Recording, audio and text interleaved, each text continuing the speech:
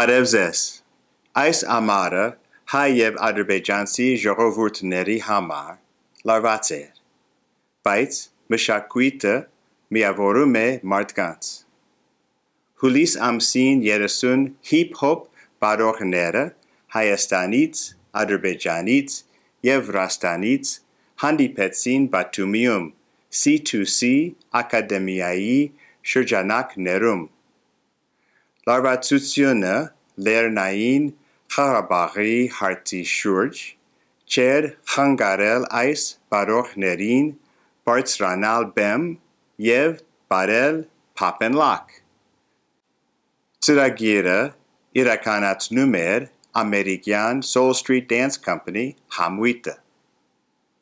Ներկայացումներին 1200 հանդիպատես կար։ Ես հիփ-հոփ բարել չգիտեմ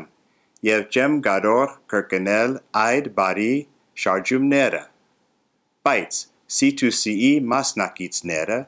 կարողացան հասնել մի բանի, որին չկարողացան հասնել իրենց պետությունները։ Ծրագրի ընթացքում ադրբեջանցի, հայ և վրացի երիտասարդները խոսեցին, շփվեցին և իրար հետ պարեցին։ Հանդիսատեսը շատ հավնեց նրանց ելույթը։ Այս համագործակցությունը հիշեցնում է մեզ, որ տարբեր երկրների ժողովուրդները կարող են միասին ապրել և աշխատել։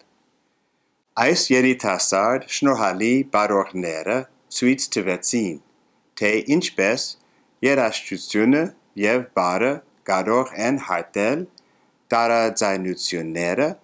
ժողովուրդների միջև։ Ուրախ եմ, որ Միացյալ Նահանգները օգնեց հայ և ադրբեջանցի երիտասարդներին հաղթահարել պատնեշը հիփ-հոփի միջոցով։ Հուսով եմ սա լավ օրինակ է հետագա հաշտեցման ճանապարհին։ Շնորհակալություն, մշակույթը սահմաններ չունի։